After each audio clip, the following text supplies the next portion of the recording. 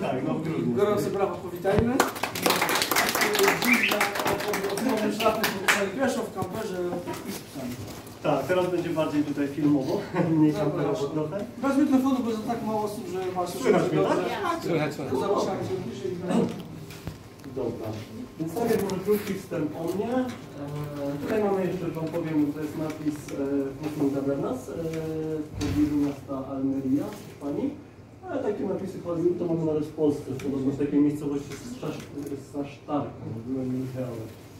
W każdym razie, jeśli chodzi o mnie, to mnie najbardziej w podróżach interesują takie jakieś ciekawe, inne doświadczenia i najbardziej do podróży mnie zainspirowały w ogóle literatura, filmy, tego typu sprawy i tak jak tutaj mój ulubiony autor pisał, lubię właśnie takie skrajne doświadczenia, albo doświadczenie jakiegoś zupełnie opustoszałego terenu, albo na przykład ogromnego miasta z tłumem ludzi.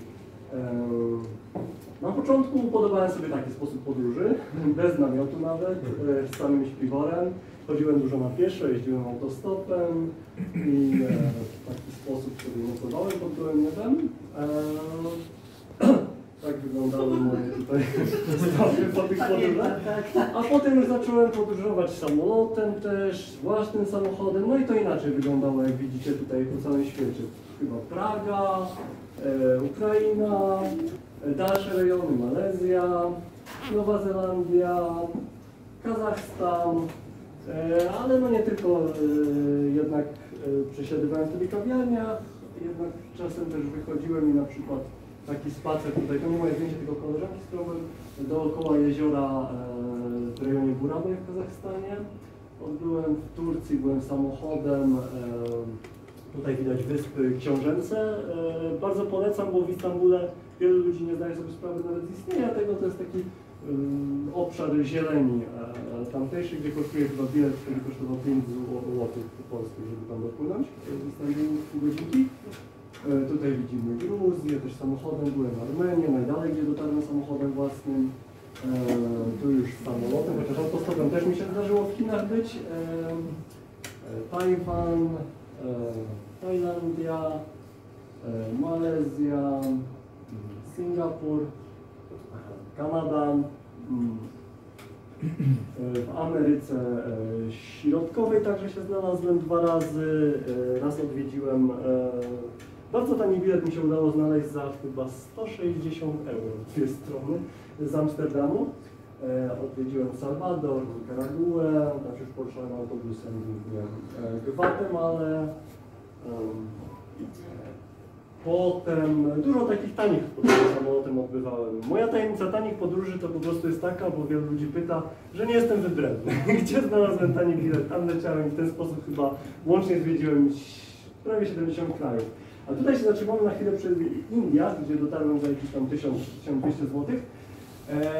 Bo skoro studiowałem filmowe, to polecam Wam kino w miejscowości Jaipur, w mieście wielkim Jaipur, które się nazywa Rajmandir.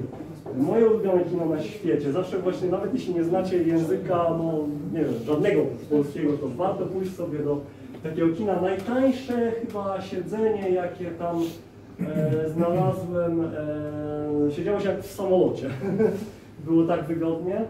Ale jest to ciekawe doświadczenie w takim kinie z bollywoodzkimi filmami, że na przykład no, siadam sobie w tym wygodnym fotelu, zaczyna się film, no i jak już pierwsze sceny są, to dzwoni komuś komórka, odbiera, rozmawia sobie, jakieś dziecko płacze gdzieś tam, panie jakieś starsze gdzieś tam w kąciku sobie rozmawiają ze sobą, więc jest to bardzo fajne doświadczenie, bo film się jakby, i ja uważam, że taki kino powinno takie być, w ogóle odbiór sztuki jako część naszego życia, a nie, że tylko wchodzimy i gapimy się w ekran.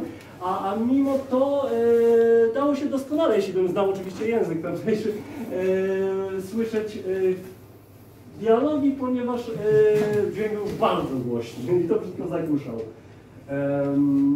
W Jordanii, tu kręcili Gwiezdne Wojny, Dune, Marsjanina, Czerwoną Planetę, misję na Marsa, wszystko co związane z tymi innymi planetami. Obiłem się też w wcześniejszych podróżach o inne pustynie, byłem niedaleko Sahary, niedaleko Gobi, ale byłem też w Izraelu na pustyni Negev, ale były takie krótkie wycieczki. I po tych wszystkich podróżach swoich samolotowych, samochodowych, spoglądam tak na zegarek, bo mam dużo materiału, mało czasu, więc nie, że się nudzę, opowiadając to, tylko muszę pilnować. Potem po tych takich wycieczkach bardziej luksusowych wróciłem do starego typu podróżowania, czyli na piechotę i na przykład odszedłem na piechotę sobie, w tydzień mi to zajęło. Jedną wyspę na Malcie i drugą, która się nazywa Gozo.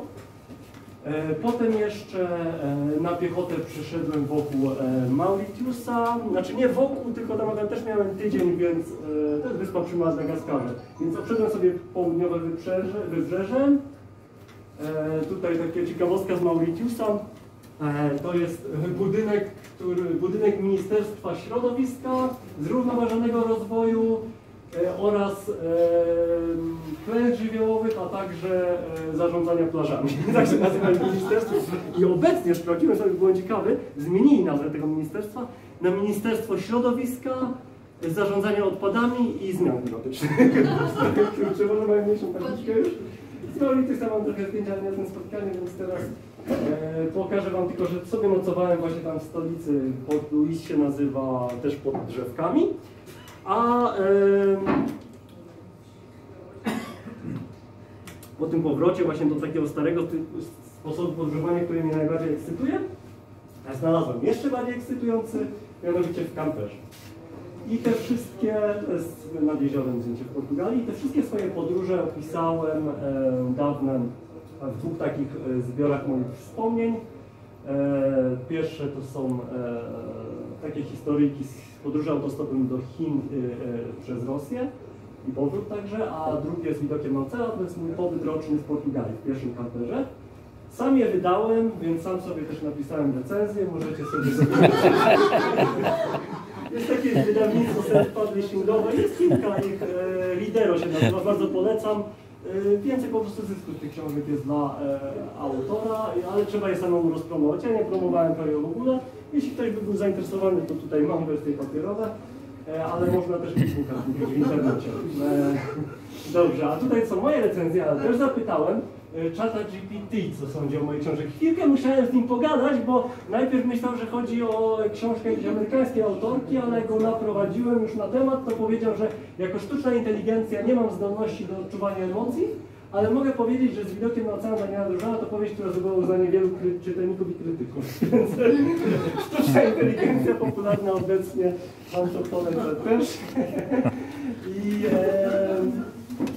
dalej, moja przygoda ta roczna z kamperem się z dużym takim, z dwójką kotów się skończyła jakiś czas temu i potem zamieniłem kampera na mniejszego. I w tym mniejszym zaczął towarzyszyć mi piesek, którego znalazłem na autostradzie.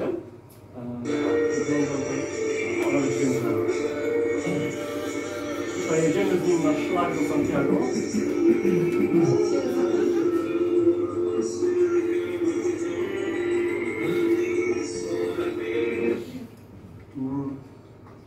Jest to bardzo ciekawa historia, ponieważ tego pieska znalazłem z złamaną nogą, trzeba ją było zoperować. No jeździłem po całej Andaluzji po różnych weterynarzach, żeby zejść trochę z ceny. Niestety nie udało się mniej niż 1000 euro. I niesamowite było w tym to, że pracowałem wtedy i nadal pracuję w firmie zajmującej się grami komputerowymi Electronic Arts. Powiedziałem o tym moim krążeniu z pieskiem swoim kierownikowi. On powiedział, że u nas w firmie jest taki kanał na komunikatorze, w którym się porozumiewamy, gdzie można zamieszczać takie ogłoszenie, żebym tam po prostu jakąś zbiórkę zrobił. No i napisałem przez portal taki GetFundMe albo GoFundMe, że zbieram na operację pieska i ta suma 1000 euro zebrała się w tydzień. Więc było to dla mnie niesamowite doświadczenie. Piesek wygląda tak, jak w tym filmie Niebezpieczna gra australijskim z 1981 roku. Jest to kultowy bardzo film. Bardzo go polecam. Tutaj będę pokazywał kadry z filmów, to W prawym dolnym rogu widzicie moją ocenę na Filmowym. Także podpowiedzi, wiecie co polecam, co nie. I nazwałem swojego pieska Bosłem, ponieważ tak jak ten piesek tutaj w filmie, który jeździ z kierowcą ciężarówki, w ogóle nie szczeka prawie, tylko czasami na kotki, ale jest bardzo spokojnym pieskiem, fajnym, na szczęście niekłopotliwym, więc mogłem go dzięki temu zachować, bo inaczej niestety nie mógłbym ani chodzić do pracy, moje życie by było bardzo trudne, ale nie jest. Tak wygląda mój piesek w biurze, ponieważ mieszkam w kamperze, ale do pracy chodzę do takich biur coworkingowych, żeby działał mi komputer i internet mieć dobry, żeby miał dobry internet. No i tego pieska na początku, jak miał tą operację nogi, to miesiąc jeszcze przechodził rekonwalescencję i musiałem zostawić. Na szczęście znalazłem osobę, która się nim zajęła podczas mojej wycieczki z kolegą do Santiago na szlaku Camino portugalskim do Santiago de Compostela. Tutaj jest nasz szlak, który piesek został. Jemy fasolę. Tak było potwierdzone.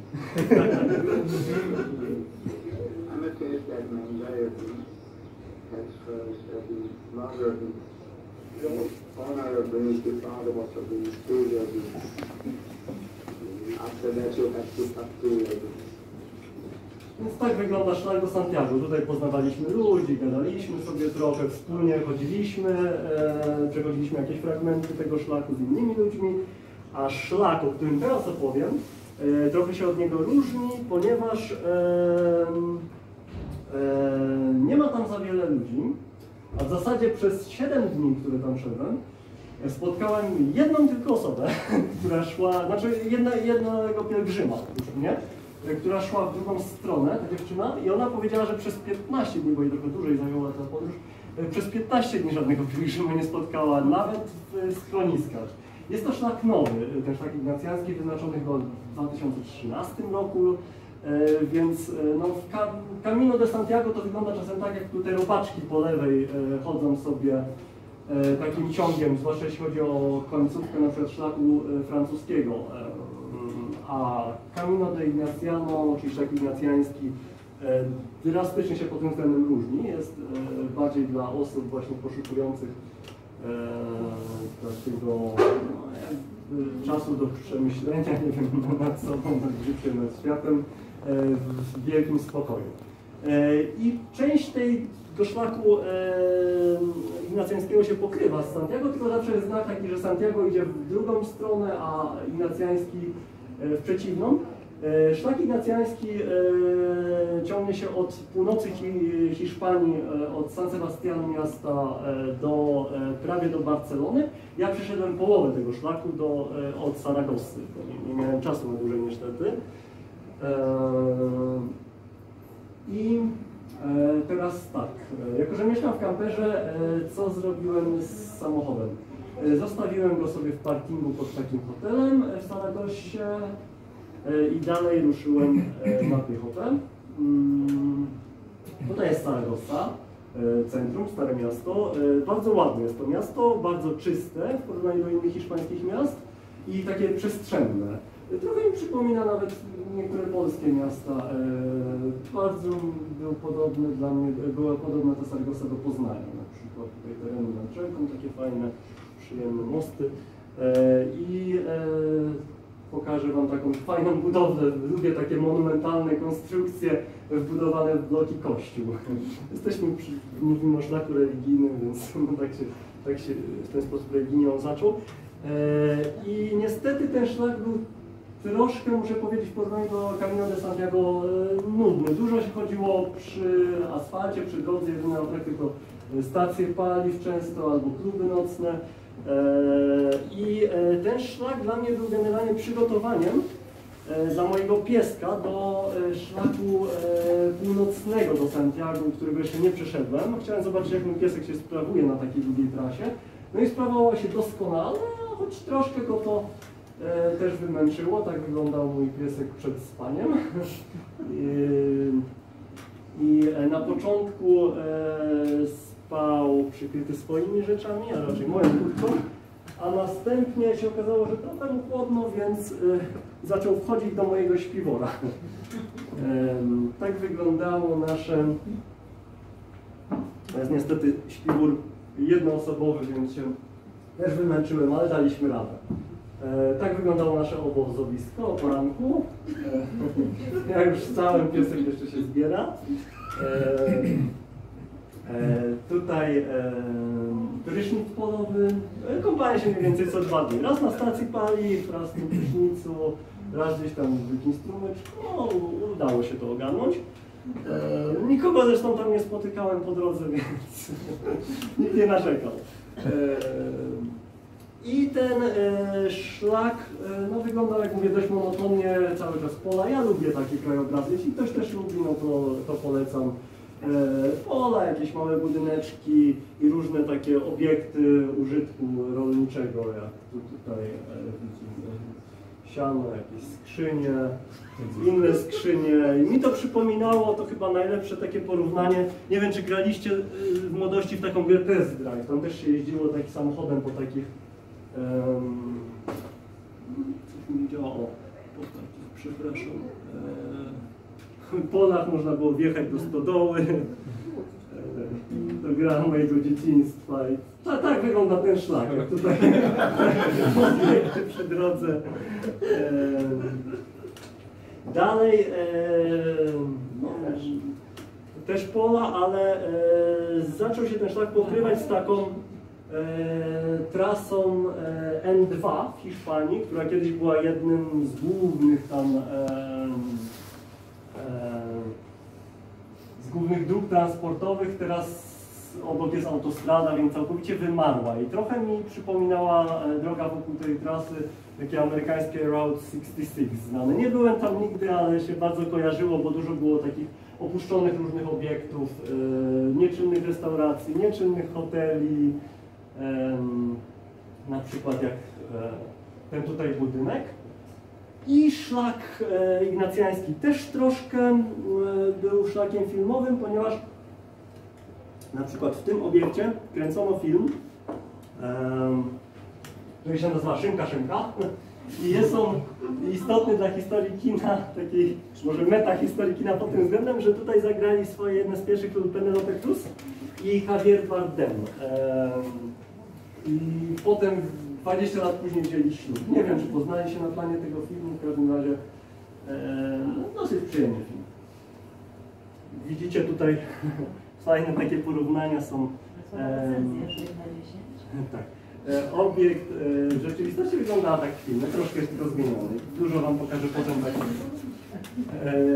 innych kadrów i nie musicie sobie zapisywać tytułów, jak wam się coś spodoba, bo podzielę się linkiem do prezentacji, zobaczyć. No i tak jak mówiłem, te zniszczone budynki, obiekty, ta restauracja akurat czynna, ale tylko w niektóre dni, w niektórych godzinach. Ciężko mi tam było na tym szlaku generalnie napić się kawy czy coś zjeść czasem, bo idę i nie ma żadnej otwartej kawiarni.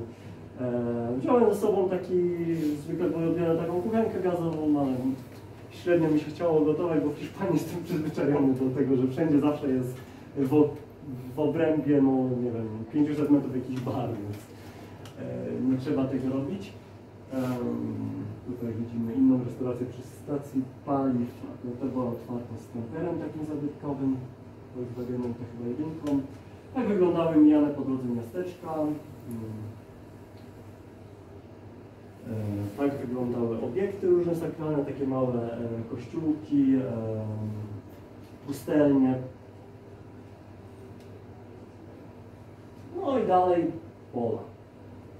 Tutaj jakbym nie wykasował połowy zdjęć, to byście widzieli chyba setkę z takim tylko niebem i łąką, tak wygląda ten szlak.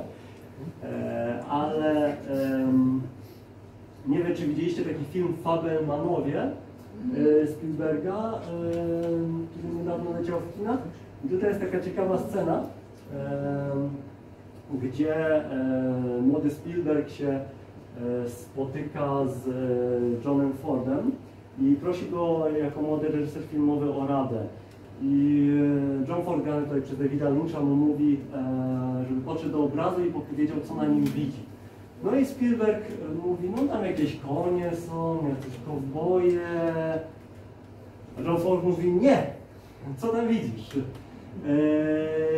No to dalej opowiada, spójrz na horyzont. I John Ford mówi, że jeśli horyzont jest wysoko, to jest sztuka. Jeśli horyzont jest nisko, to jest sztuka. Jeśli horyzont jest po środku, jest to nudne. No i bym pokazał wam masę takich nudnych zdjęć, jeśli bym nie wykasował. Potem zacząłem eksperymentować za radą Johna Forda, no i takie już są ciutkę ciekawsze może. Nie jakieś specjalne, ale właśnie rzeczywiście rada z horyzontem troszkę zadziałała, bo można się na tych zdjęciach bardziej skupić i coś z nich wyciągnąć, więcej emocji. No i wróćmy już do horyzontu po środku teraz, żeby trochę więcej opowiedzieć o Hiszpanii. Tutaj zaczyna się Katalonia, bo Saragossa leży w prowincji o nazwie Aragonia i graniczy właśnie z Katalonią. Wchodząc do Katalonii widzimy masę takich wiśniowych drzewek. Całe wielkie plantacje. I zbliżamy się zaraz przy granicy do miasteczka Alcalá, które też jest scenerią bardzo pięknego hiszpańskiego filmu, o takiej właśnie samej nazwy jak miasteczko, mówiącego o takiej rodzinie, która po prostu żyła przez wiele pokoleń, utrzymując się z roli i na swoim takim gospodarstwie, a w trakcie pojawia się tam, nie wiem, czy się nazywa chyba farma wiatraków.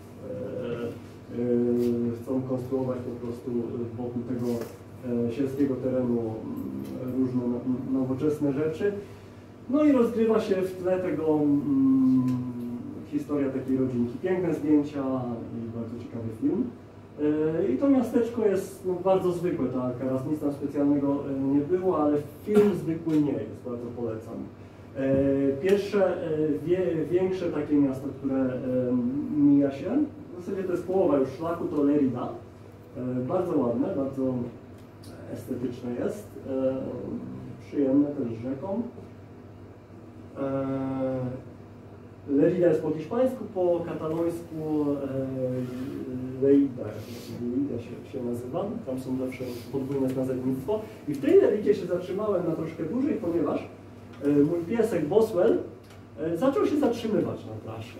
Idę z nim, on staje, nie chce iść. Idę dalej kawałeczek przy drodze, nie chce iść. Więc pomyślałem, że jest zmęczony. No i szukam jakiegoś hotelu, żeby sobie odpocząć, bo to już połowa trasy, było już 4 dni czy 3 dni. I znalazłem akurat na szczęście w odległości chyba 800 metrów najtańszy hotel, przyjazny dla psów, więc mówię, no zatrzymamy się, odpoczniemy i następny dzień wyruszymy. Ten hotel wyglądał tak, to jest zdjęcie zrobione po postaciach tego poprzedniego hotelu, obrazu, który w tym hotelu wisiał. Hotel Reina Izabeli był bardzo przyjemny, przypominał takie PRL-owskie nasze hotele dawne. I zatrzymaliśmy się tu na noc, a piesek właśnie, no tak się zachowywał na tym asfalcie. I potem się dowiedziałem, proszę, to jest z dalszej części szlaku, a w hoteliku sobie wypoczął, miał tutaj taki taras ładny, on zajął moje łóżko, oczywiście mi zostawił matę, no ale co zrobić. A ja sobie mogę mu to zostawić też na jakiś czas i pójść pozwiedzać miasto. Było takie bardzo przyjemne doświadczenie właśnie w hotelu z pieskiem. Wieczorkiem sobie uczciliśmy połowę szlaku szampanem, ale co się okazało, mój piesek nie był wcale zmęczony. Bo następnego dnia po prostu puściłem go ze smyczy. Pierwszy raz w życiu tak go na wolności puściłem ze smyczy. No też nie chciał za bardzo iść. No jak go puściłem z tej smyczy, to zaczął biegać po polu, polować na zwierzątka różne, odbiegał na jakieś, nie wiem, 300 metrów, że go w ogóle nie było widać i przybiegał z powrotem za jakiś czas. To nie było wielkiego bezpieczeństwa, bo nie szliśmy na drodze. Się okazało, że on po prostu czasem na odcinkach przy asfalcie mu się strasznie nudzi. Nie ma czego powąchać sobie i dopiero właśnie jak się go puści gdzieś w polu, to bez problemu idzie. I tutaj ten królik czy zając chyba, którego mój piesek upolował, to nie, niestety nie on sam upolował, tylko znalazł chyba martwego, bo wiele terenów Hiszpanii jest terenami łowieckimi przeznaczonymi dla myśliwych, jak tutaj widzicie, znajdujemy łuski różne na ziemi, takie rozstrzelane znaki. Niestety duża część terenów Hiszpanii jest przeznaczona na tego typu aktywności. No i dalej idziemy sobie szlakiem przez Katalonię. Wygląda, no niewiele różni się od Aragonii.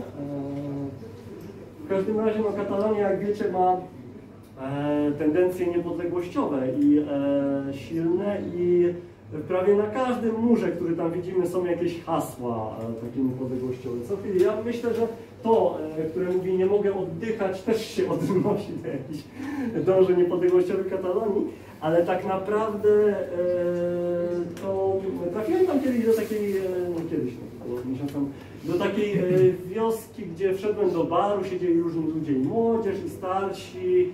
No i ja się ich spytałem, bo ktoś miał jakiś mundur, nie mundur, tylko jakieś ubranie z flagą tutaj hiszpańską, czy on jest przeciwny tym dążeniom niepodległościowym. Nie, to, aha, flaga no akurat sobie jest. I tak zaczęliśmy rozmawiać o tym i on się pytał innych ludzi, czy są za niepodległością Katalonii, czy nie. Ludzi, którzy siedzieli w tym barze, w tym katalońskim miasteczku, no nawet nie wiedział, nie dyskutują na ten temat. Tak naprawdę wiele jest takich różnych tematów, które bardzo, oczywiście no tu chodzi o duże pieniądze i tak dalej, ale tak naprawdę antagonizmy między ludźmi często są bardziej rozpropagowane przez media niż rzeczywiście wychodzą od samych tych ludzi, bo oni nawet nie wiedzieli, jakie druga strona ma tam pogląd. Nie interesowało, nie było to najważniejsze dla tych ludzi mieszkających sobie w katalońskim miasteczku. Boswell też poznał tutaj przyjaciół w Katalonii, bez problemu się dogadywał, jak widzicie. Tu takie miasteczko mamy najładniejsze, które zwiedziłem. Bardzo mi polecam zdjęcia, akurat nie wyszło jakieś super ładne, ale jest to miasteczko z średniowiecznymi murami, zamkiem, się nazywa Cervera. Przyspał, Cervera. Bardzo je polecam. Dalej teren się zaczął już bardziej górzysty robić i widzieliśmy w oddali taką formację skalną, którą ja się bałem, że będę musiał z tym pieskiem przemierzyć tak wskroś. Ale na szczęście okazało, potem wam pokażę, że się szło tam bokiem. No i niestety w Hiszpanii tutaj też trochę mniej przyjemne aspekty życia, wszędzie porozrzucane na łomne śmieci, gdzieś w lesie. Często podjeżdżam kamperem w Hiszpanii w miejsce oddalone od miasta, bardzo fajny parking, ale wszystko na tym parkingu psują wstecz śmieci. Tego w Hiszpanii akurat nie lubię. Tutaj kolejne takie małe jakieś mieścinka, w zasadzie z jedną kawiarnią przy tych górach. Jedne z najfajniejszych właśnie krajobrazów, przynajmniej jak się idzie od Saragossa, nie od początku, nie wiem jak wygląda od początku, od północy, ale tam jeden z najfajniejszych krajobrazów się zaczynają pod koniec szlaku, przy miejscowości Montserrat, która była tuż przed miejscem docelowym samego Ignacego Loyoli, jak przemierzał ten szlak. To miejsce docelowe to była Manresa, a zaraz przed tym jest Montserrat z pięknym klasztorem. No i tu sobie szliśmy obok tych górek z Boswellem. Trochę przy ulicy też trzeba było, a tak wygląda właśnie Montserratę. Muzeum Sztuki, do którego chciałem wejść, było nieczynne, ale taką fajną rzeźbę zobaczyłem. Tam te cytaty tutaj, bo ja nie lubię, jak jest połowa ekranu pusta. W każdym razie to jest cytat z któregoś z jezuitów, który zebrał myśli Loyoli. Jeśli chcecie się dowiedzieć o religijnej stronie właśnie tego doświadczenia, to możecie sobie przeczytać pisma samego Ignacego Loyoli.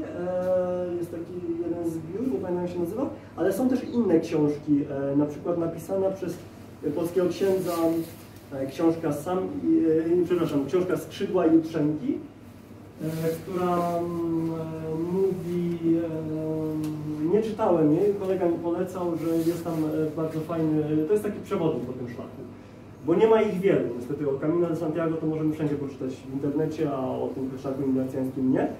I jeśli chcecie się dowiedzieć czegoś o samym Ignacym Loyoli, to jest taka bardzo gruba książka hiszpańska, dlatego jej też nie przeczytałem, ale podobno fajna, się nazywa Sam i na piechotę. To taka biografia Ignacego Loyoli. Dobrze, dalej w Monserrate, to już ostatni był dzień wędrówki, podążaliśmy ku Manrezie.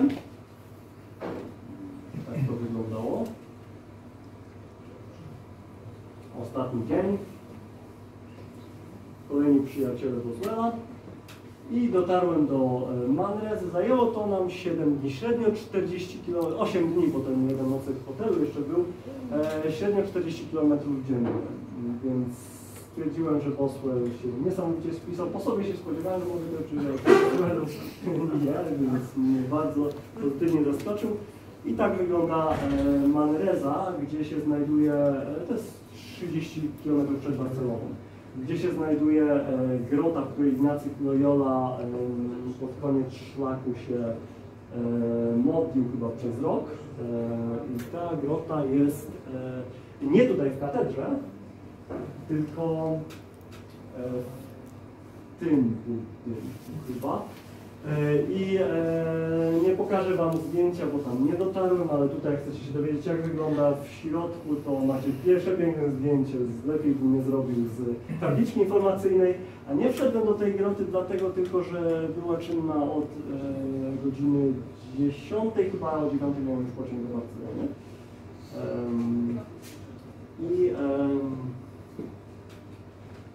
Problem właśnie z pociągami, z tym całą taką logistyką tej wycieczki był taki, że zostawiłem samochód w Saragossie, szedłem na pieszo prawie do Barcelony i musiałem jakoś wrócić bez tego samochodu. Przeczytałem sobie wcześniej, że Renfe, czyli takie hiszpańskie PKP, uruchamia pociągi przyjazne zwierzętom, więc myślę, nie będzie problemu, ale niestety 2 dni wcześniej się tym zainteresowałem bardziej. I się okazało, że pieskiem mogę jeździć w różnych pociągach, tylko trzymając go w transporterze. A są to pieski no, do 10 kg, które mogą tam wejść do pociągu. Mój ma troszkę więcej, wcisnąłbym go tam jakoś, wytrzymał pewnie, no ale by się bardzo męczył i nie wiem, czy by nie szczekał, jakby się zachowywał. A pociągi, żeby znaleźć pociąg, który mogę przewieźć psa bez transportera, no to zajęło mi to 4 godziny. Jak widzicie, ten pociąg na stronie internetowej Renfe był oznaczony takim trójkącikiem. Tam, jak na niego się najechało, to wyskoczyło, że pociąg jest pet-friendly, przyjazny dla zwierząt. Potem wyskakuje okienko, czy chcemy dopłacić do lepszego krzesła 1 euro. Klikamy, że chcemy. I nie ma opcji, żeby jechać ze zwierzęciem. Kolejne 2 godziny mi zajęło dojście do tego, że jeśli chcecie jechać ze zwierzęciem, nie w klatce, to trzeba wybrać to mniej komfortowe krzesło. Wtedy się wyświetla opcja, że możemy przewieźć zwierzę. No i jak widzicie tutaj ten pociąg jeden w ciągu dnia, tam są jeszcze inne godziny, tylko od rana do 9, ale tam do 20 znajdziemy tylko jeden taki pociąg w ciągu dnia. Kosztuje on tu 98 euro, to już zupełnie luksusowy. Mój akurat znalazłem tego dnia, kiedy chciałem jechać za chyba 55 euro. Potem jeszcze wyświetliła się opcja dopłacić za pieska, to kosztowało jeszcze dodatkowe 35 euro, to już jesteśmy przy 90. Dalej było napisane, że trzeba wykupić ubezpieczenie, takie najtańsze to 30 euro, czyli 120 euro. No i oprócz tego trzeba było podpisać taką deklarację. Na tej deklaracji tam się zrzekacie matki, ojca, obywatelstwa, religii swojej, majątku, wszystkiego. I mówię, dobra, podpiszę to. Jeszcze trzeba godzinę wcześniej dość na pociąg. Podpiszę to, kupię ten bilet. W porządku, no bo nie wrócę inaczej, nie? Klikam i się wyświetla po tych moich 6 godzinach informacja, niestety te bilety są niedostępne. Następny dzień przechodzę przez tą procedurę, niedostępne. Nie wiem więc jak dostać ten bilet w wagonie przyjaznym dla psów w Hiszpanii. W każdym razie stwierdziłem wtedy, że połowę trasy sobie przejadę pociągiem takim zwykłym osobowym, który niestety nie jechał dalej, tylko nas zawiózł z powrotem do Leridy, gdzie nadal nam zostało 150 km. A resztę powiedziałem, że przejadę autostopem i udało się. Z Leridy złapaliśmy chyba, nie wiem, raz jak wstałem, zebrałem się ze śpiwora po może 15 minutach transport, który zaoferował nam człowiek jadący rano odebrać swoje córki z dyskoteki w takiej miejscowości Fraga, która też jest miejscem akcji filmu Alcatraz. Nazywa się dyskoteka Filadelfia. No i zabrał nas ten człowiek przez tam paręnaście kilometrów. Dalej postałem godzinę, bo akurat była to niedziela, mały bardzo ruch. I trafiłem na kolejny transport i zabrały nas dwie dziewczyny właśnie wracające z imprezy. Mam nadzieję, że to nie były córki tamtego. W każdym razie zabrały już nas do samej Saragos, było bardzo przyjemnie. I tutaj takie podsumowanie szlaku, więc wiecie, no ta cena za pociąg to jest 120 euro, to jest tyle co do Madrytu tutaj z powrotem, no, czasem nawet w lepszych miesiącach dużo więcej, a to była tylko, tak naprawdę tym pociągiem byłaby to też 1,5 godziny na podróż. No ale da się rozwiązać, obejść jakoś ten problem i pojechać z bezpiecznym autostopem. Teraz tak, tutaj moje podróżowanie było nie aż tak bardzo ekonomiczne, ponieważ dużo pieniędzy wydałem na jedzenie. Wziąłem tą kuchenkę, ale chyba tylko 3 razy coś gotowałem, jakieś rzeczy z puszki, a tak to chodziłem do restauracji, ale zmieściłem się mimo to w 1500 zł. Dalej, trafiwszy z powrotem do Saragossy, postanowiłem zwiedzić dwie hiszpańskie pustynie. Pierwsza z nich to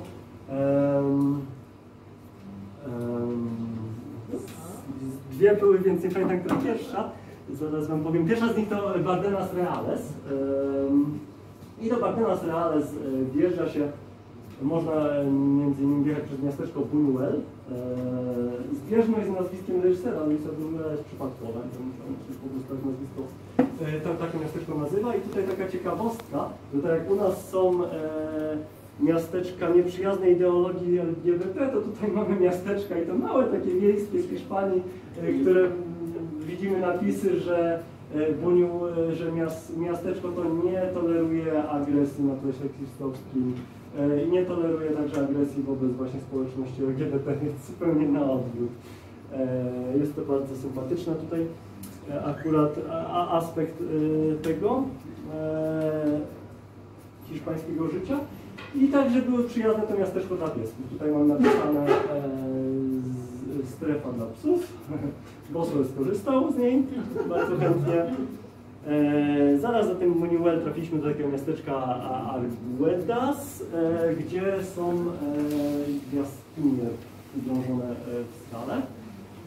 W różnych miejscach Hiszpanii możemy te jaskinie zobaczyć, potem wam pokażę ich trochę więcej. Można sobie wchodzić tam do środka, są w dosyć dobrym stanie zachowane. I tak wygląda ta pustynia Bardenas Reales. Szło się z tego miasteczka Arguedas tam chyba z 10 km, no coś około między 5 a 10 km. Osły oczywiście bez problemu, ja też. Na początku przez tereny bardziej zielone, a potem zbliżamy się już do takiego pustynnego terenu. Tak naprawdę te pustynie Hiszpanii, jeśli trzymać się definicji, to są bardziej półpustyniami, ale w uproszczeniu będą mówione pustyniach. Tak wygląda to Bardenas Reales, na której kręcono między innymi jednego z Jamesów Bondów, Świat to za mało. I tutaj imitował w tym filmie, ta pustynia imitowała Kazachstan. To wygląda dosyć podobnie, jak mamy sobie Kazachstan na zdjęciach. Dużo jest na tej pustyni opuszczonych budynków, rzeczy, które ja akurat lubię. Boswell też sobie te budynki wyniuchał.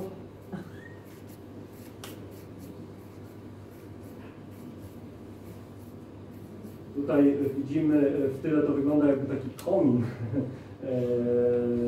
wystający z tego budynku, a tak naprawdę jest to taka skała nazwana Castil de Tierra i z drugiej strony ona wygląda tak. I jest tam parę takich obiektów. Tak naprawdę możecie sobie przejechać tylko samochodem 20-kilometrową drogą i objechać tą pustynię i je wszystkie zobaczycie. Najfajniejsze obiekty. Znowu Castillo, są takie kaniony też małe. Takie kolorowe skałki, każda ma swoją nazwę, którą spisywałem. I pośród tych ładnych skał był kręcony też film Mnich. Nie wiem, czy oglądaliście tego fajnego reżysera Dominika Mola, oparty na takiej XVIII-wiecznej powieści o życiu w klasztorze. Tutaj dalej trochę bardziej zielona część pustyni, Bardenas Reales, mój kamper. Odjeżdżamy sobie właśnie z posłem tą drogą, szlakiem. A tutaj widać taką mgłę, ponieważ masę jeździło samochodów z napędem 4x4 i sypało na nas ten piasek. Tak jak tutaj na przykład widać, moje auto niestety nie jest 4x4, więc nie mogliśmy sobie pojeździć po tych wertepach, ale mniej więcej wszystko dało się takim kamperem też zobaczyć.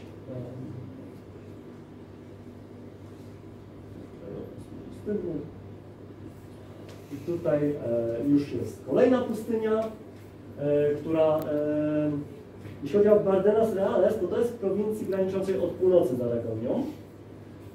Się nazywa ta prowincja na Parla. A w Aragonii znajduje się pustynia, to jest na wschód od Saragosy, pustynia Monegros. I tutaj jest taka inna trasa, która biegnie, ruta Ubierę, która biegnie przez pustynię Monegros. Tutaj jak cytat zamieściłem z audycji takiej wywiadu z Markiem Kamińskim, którego wtedy słuchałem. On mówi, że za filozofem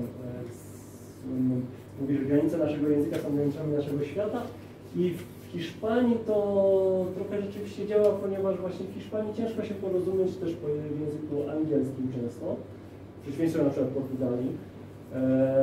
I dużo informacji nie zdobędziemy znając tylko angielski. Tablice informacyjne są często jedynie po hiszpańsku i sam nawet nie dowiedziałbym się, że w tej Hiszpanii istnieje aż 7 takich obszarów pustynnych, które wam potem pokażę, gdybym nie sięgnął do źródeł hiszpańskojęzycznych. Więc warto chociaż czasem nawet przeglądając internet nie opierać się tylko na anglojęzycznych i polskojęzycznych źródłach, ale nawet próbować sobie przetłumaczyć coś w translatorze Google i szukać na stronach hiszpańskich, żeby zdobyć informacji. Tak wygląda pustynia Monegros w Aragonii.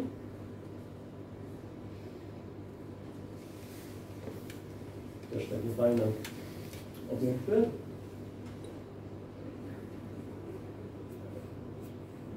Trochę opuszczone budynki, które nawet używane.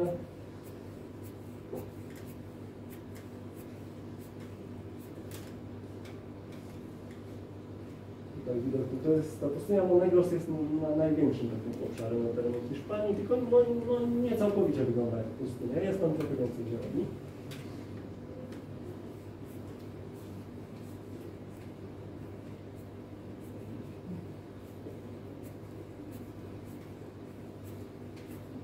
I na tej pustyni Monegros kręcili między innymi, podobno też Jamesa Bonda wyczytałem w takich stronach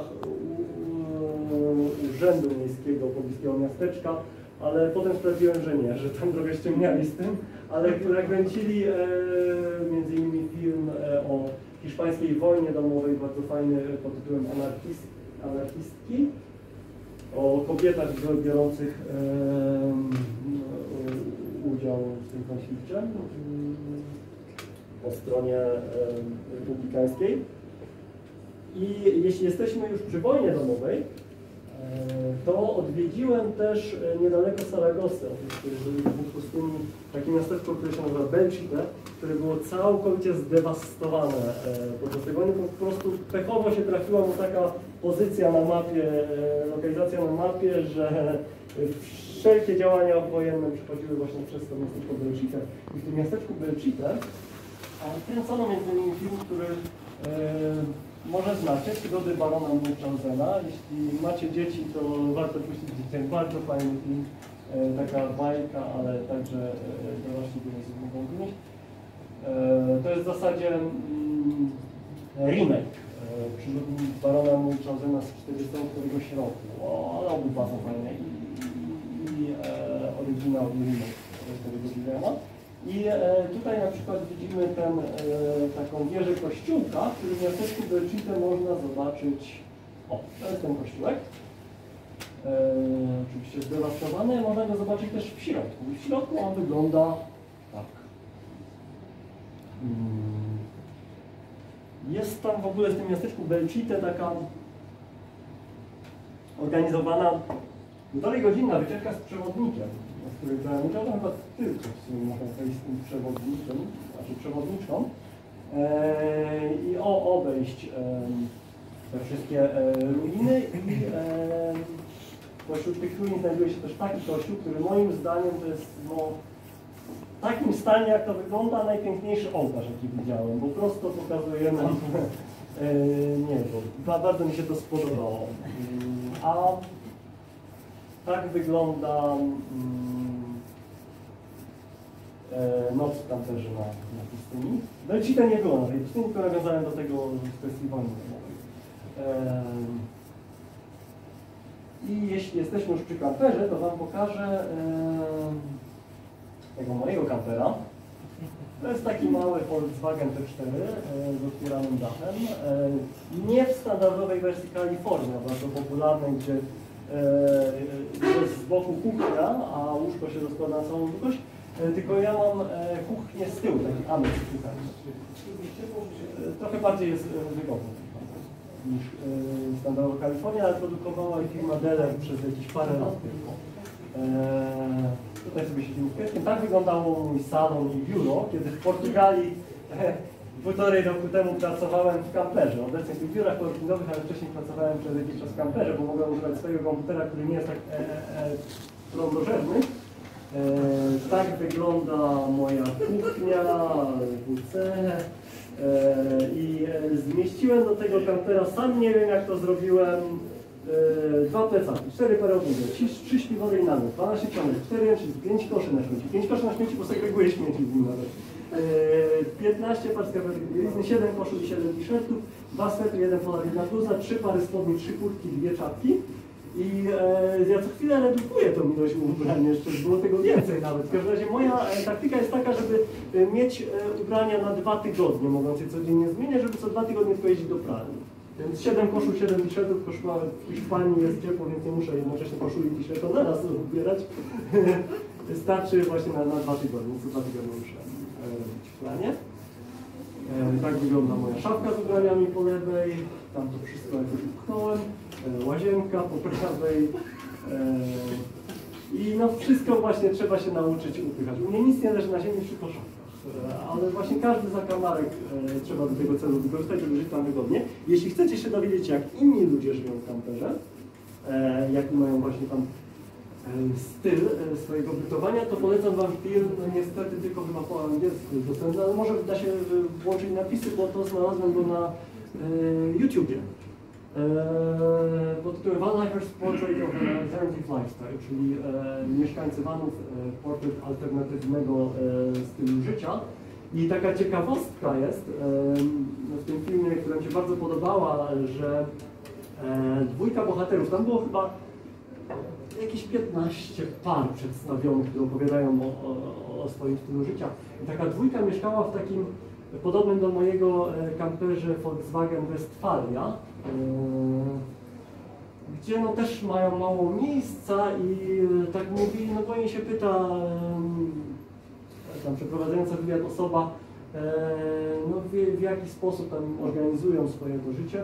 I mówią, no czasem, że jest ciężko, że na przykład jedna osoba robi kawę, a druga gdzieś chce na przykład, nie wiem, się umyć czy cokolwiek, to co chwilę się o siebie potykają. I no niekiedy to prowadzi do tego konfliktu. Ja się sam potykam w tym swoim kamperze, czasem czy się na swoje własne nogi, czy o psa, będąc w pojedynkę. Oni we dwójkę mają jeszcze więcej kłopotu z tym krzątaniem się, ale oni znaleźli sobie taki sposób, że po prostu znaleźli, bo jak wam mówiłem, ten kamper się nazywa Westfalia, znaleźli na to nazwę, na to swoje krzątanie się, stwierdzili, że to jest taki Westfalia dance, czyli taniec Westfalia i po prostu wyobrażają sobie, że tańczą zamiast się krzątać, przeszkadzając sobie. Jest w tym filmie opisane też wiele różnych par, które żyją na stałe w kamperach. Bardzo fajna i dziwna, można znaleźć. W mojej prezentacji będzie tam na dole link. No i to koniec części pierwszej mojego pokazu. Druga, ona trochę niechronologiczna będzie, ponieważ te rzeczy, o których wam opowiedziałem, się działy na końcu. Na końcu przyszedłem ten szlak podczas mojego pobytu ostatnio w Hiszpanii i byłem na tych pustyniach Bardenas Reales i Monegros.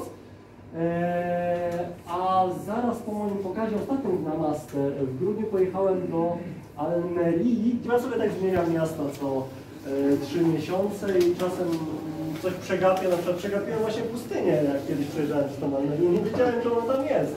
I potem sprawdziłem, że no kurczę, trzeba to kiedyś zwiedzić, więc akurat to był dobry czas, zima na pustyni. I Almeria niestety nie jest zbyt ładnym miastem, dosyć jest brudna i nie ma tam zbyt wielu ładnych miejsc, za to właśnie okolice Almerii są piękne, które potem wam pokażę. Tak wygląda promenada w Almerii, tak jest zwykłe miasto. Za to kręcone było tutaj dość sporo filmów, w samym nawet mieście. Jednym z nich był hiszpański film pod tytułem Łatwiej jest nie patrzeć. Opowiada on o wizycie Johna Lennona niegdyś właśnie w tym mieście, kiedy był aktorem w filmie. Potem wam pokażę screen z tego filmu. Natomiast jeśli chodzi o film Łatwiej jest nie patrzeć, to jest taka hiszpańska, lekka komedyjka. To ten film jest doskonałym wstępem do poznania hiszpańskiej kultury, do poznania kultury andaluzyjskiej. Dużo o Hiszpanii bardzo mówi. Na przykład co mi się podobało w tym filmie, to jak wchodzą bohaterowie do baru takiego i tutaj ten, którego widzimy, stwierdza, że najlepszym, co dała światu Katalonia, są tosty z pomidorem, ponieważ rzeczywiście te tosty z pomidorem, które Hiszpanie jedzą na śniadanie, a niektórzy Polacy nie znający języka nawet nie zdają sobie sprawy, że taka pyszność tam istnieje, są jedną rzeczy, które ja najbardziej lubię też w Hiszpanii, bo poza tym w Hiszpanii niestety jedzenie jest dosyć niezdrowe. Jak chcę sobie zjeść coś zdrowego w Hiszpanii, jest dosyć tłuste, bardzo wszystko jest smażone, dobre w smaku, ale niezbyt dobre dla naszego zdrowia. Jeśli chcę zjeść coś no, w miarę zdrowego, to idę do Burger Kinga i sobie zamawiam burgera wegetariańskiego, który tam istnieje. Może nie quick bacon, ale burgera wegetariańskiego. A tu jest film, w którym właśnie kiedyś grał John Lennon i też był kręcony w pustyni Tabernas, znajdującej się przy Almerii. Taka ciekawostka jeszcze, że od czasu wizyty Johna Lennona w Hiszpanii zaczęły się w okładkach albumów pojawiać słowa piosenek. Ten film sugeruje, łatwiej nie patrzeć, sugeruje, że to dlatego, ponieważ właśnie w Hiszpanii nie znają za bardzo angielskiego, ciężko im było ze słuchu sobie te piosenki zrekonstruować.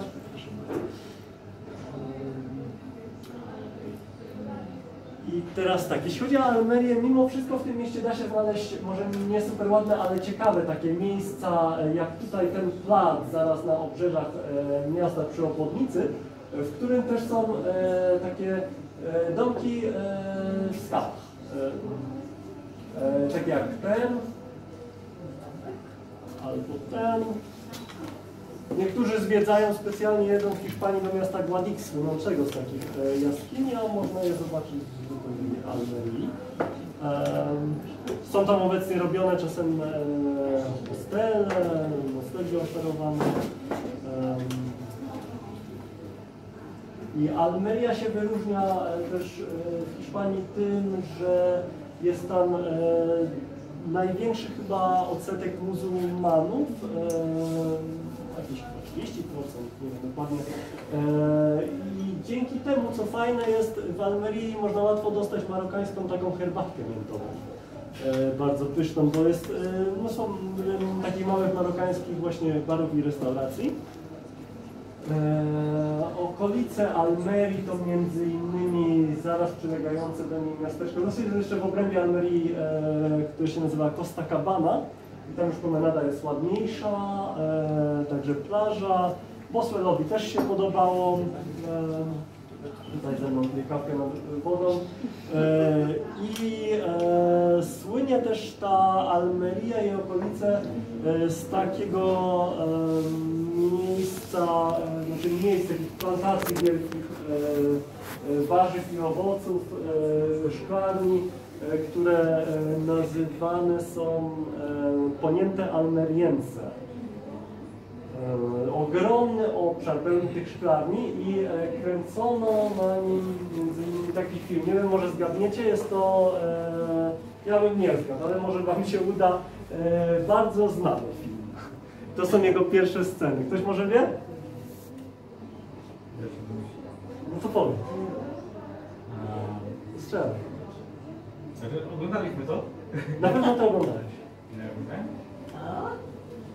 Wszyscy. Harry Potter. Jest to łowca androidów najnowszy. Początkowe sceny, kiedy Ryan Gosling leci jakimś helikopterem czy statkiem kosmicznym właśnie. Tu widać te wszystkie almeryjskie szklarnie. Przy tych szklarniach był też kręcony film, taki hiszpański, bardzo fajny serial Morze Plastiku, bo nazywa się to też Mar de Plastico, czyli właśnie Morzem Plastiku ten rejon. I ten kryminał hiszpański opowiada o ciężkich bardzo warunkach pracy w tych szklarniach, o tym jak imigranci są tam wykorzystywani. Bardzo smutna historia, ale fajnie pokazująca tamtejsze życie od tej właśnie mrocznej i prawdziwej strony. Istnieje też film o takim tytule Mar de Plastico, który opowiada o śmieciach przy Balearach, ale to nie jestem, nie wiecie. To jest taki serial, który można, pierwszy odcinek, ten, który tu widać tego kryminału, znalazłem na YouTubie, można to zobaczyć legalnie. I w Almerii stałem kamperem w takim fajnych miejscach, takich skupiskach kamperów, ale bardzo spokojnych. I tu na przykład udało się przy samej plaży. W Hiszpanii dużo jest takich skupisk kamperów. Tu się naliczyło chyba około 30 aut. Zaraz jest woda za tymi czeczkami. Podobnie też żyłem kiedyś w Maladze na takim placu, ale niestety ze względu na to, że tych kamperów jest tam dużo, to walczą z nimi urzędy miejskie, walczy policja i na przykład raz sobie wracałem z pracy na tą plażę i już z oddali normalnie było widać tam ze 3-4 kampery stojące na dworze, a ja patrzę, jest 19:20, już ciemno, nic. To się bałem o swój własny dom, czy mi go nie odholowali. No. I była tylko taśma policyjna, to akurat w innym miejscu, w którym też tego nie tam przerywali. No i wchodzę na tą plażę, po ciemku patrzę na szczęście. Mój kamper jako jedyny z tych 30 stał, bo większość ludzi jednak no, nie zostawia kampera, jak idzie do pracy, tylko są na wycieczkach, a ja tam żyłem i po prostu wracając z pracy i mnie policja nie zastała w momencie tej akcji. Na szczęście sobie wyjechałem. Mandatu żadnego nie dostałem, no ale trzeba czasem się przemieszczać niestety z miejsca na miejsce. Coraz bardziej powszechne są to takie nagonki. Mimo że jako mieszkańcy kamperów żyjemy bardzo w zasadzie ekologicznie, nie widziałem, żeby śmieci takie ludzi, a te wszystko, to całe spalanie paliwa ogromne i tak jest mniejsze niż w przypadku, kiedy mieszkamy sobie w jakimś domku na przedmieściach i dojeżdżamy codziennie ileś tam 10-13 km do pracy. I tak wygląda tutaj to miejsce przy plaży, w którym sobie tydzień postałem. Natomiast w obrębie 20 km od Almerii jest już ta pustynia Tabernas, o której Wam teraz opowiem. Tutaj takie krótkie przedstawienie, porównanie tych wszystkich pustyni. Tabernas widzimy po lewej. Jest ona najmniejszym tym obszarem pustynnym, ale właśnie taką pustynią najbardziej z prawdziwego zdarzenia w pozostałych. I pod względem temperatur są najwyższe, najniższe, no nie najniższe, ale niskie bardzo opady. I kręcono tam według takiej strony internetowej IMDb, Internet Movie Database, aż 240 filmów, tam są wymienione, ale tak naprawdę to było ponad 500. No, nie wszystkie oczywiście zostały wymienione, albo nawet może sięgać ta liczba do 1000. Możecie sobie wpisać w wyszukiwarce Google, jeśli chcecie, tytuł jakiegoś filmu i filming location, to Wam wyskoczy odnośnik do tego serwisu IMDb, gdzie zobaczycie, w jakim miejscu były kręcone jakie filmy. Bardzo fajna rzecz. Wcześniej o tym nie wiedziałem. Według tego samego serwisu internetowego w tych pozostałych pustyniach, na przykład Bardenas Reales kręcono tylko 22 filmy, a w Monegros 19 filmów. Są też inne strony internetowe, gdzie można sobie kadry z tych filmów obejrzeć i tytuły poznać.